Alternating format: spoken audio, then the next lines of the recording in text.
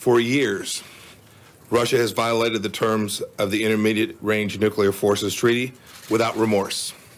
To this day, Russia remains in material breach of its treaty obligations not to produce, possess, or flight test a ground-launched intermediate-range cruise missile system with a range between 500 and 5,500 kilometers.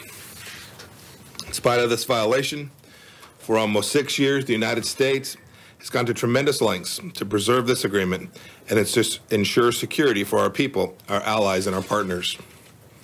We have raised Russia's noncompliance with Russian officials, including at the highest levels of government, more than 30 times. Yet Russia continues to deny that its missile system is noncompliant and violates the treaty. Russia's violation puts millions of Europeans and Americans at greater risk.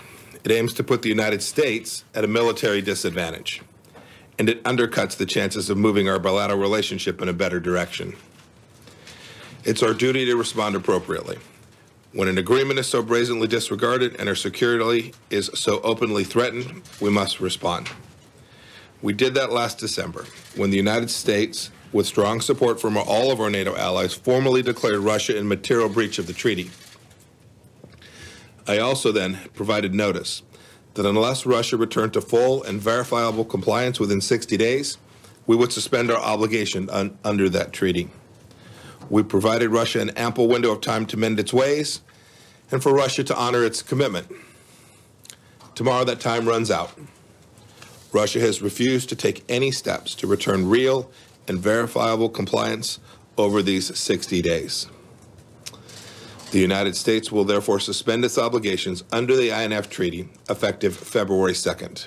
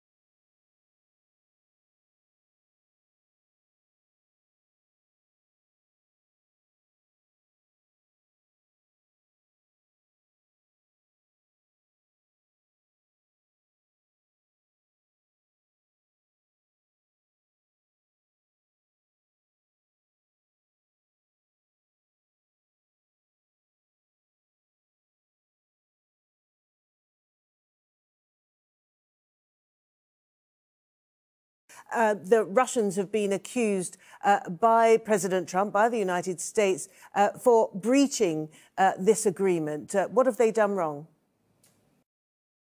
Well, Russia has been basically adopting the cruise missiles it has developed for ships and submarines to be launched from land launchers from a modified Iskander launcher, which basically to begin with was capable of using as ballistic and cruise missiles.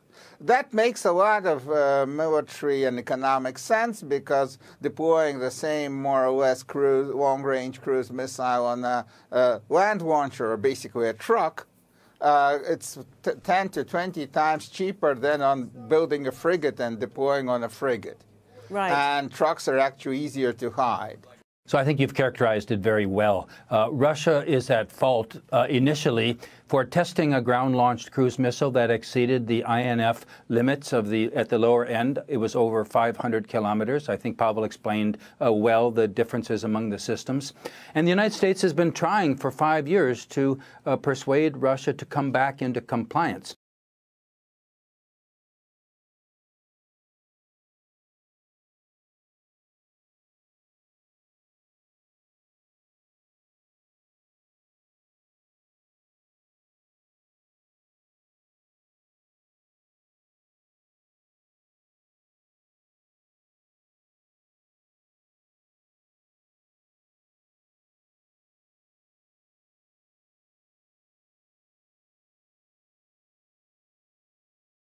After revealing he had personally organized the seizure of the peninsula, a journalist asked if he'd been ready to bring the country's nuclear forces to combat readiness. We were ready to do so, replied Putin. Да, для человечества это будет глобальная катастрофа. Для мира будет глобальная катастрофа. Но я все-таки как гражданин России и глава российского государства тогда хочу задаться вопросом, а зачем нам такой мир, если там не будет России? Тогда агрессор, он все равно должен знать, что возмездие неизбежно, что он будет уничтожен. И, а мы жертвы агрессии. И мы как мученики попадем в рай, а они просто сдохнут. Потому что они даже раскаяться не успеют.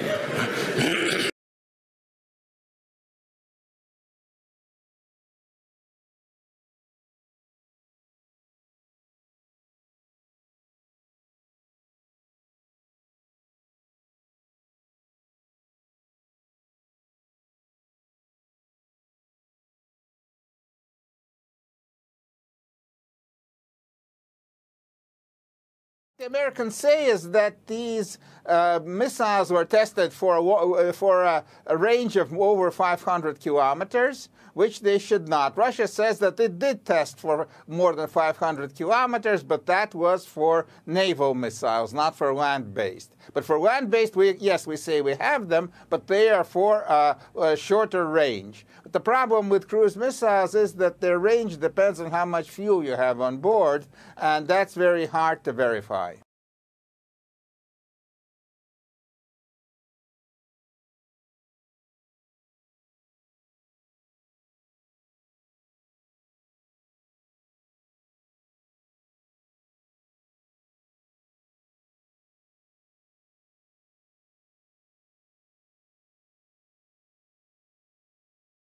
Now, Russia has revealed details of a missile in a bid to dispel US claims that it breaches a Cold War-era arms control pact. The military insists that its new rocket conforms to rules of the 1987 treaty. The move is the latest attempt by Moscow to disprove an allegation it denies and stop Washington quitting the treaty. But our correspondent in Moscow, Galina Polonskaya, was at the briefing and sent us this report.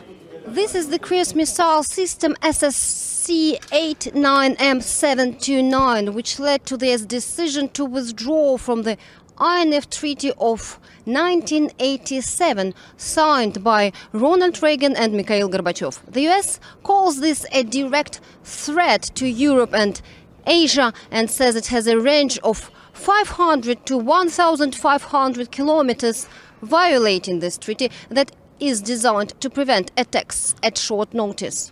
In what the Russian Defense Ministry flaunts as a gesture of voluntary transparency, they decided to show this system to the world in a public revealing where journalists and foreign military attachés were invited to take a close look. During the briefing, the Deputy Foreign Minister Sergei Rybkov said that the accusations by the US were groundless and said that Russia doesn't intend to destroy this system in order to save the treaty because it does not violate it.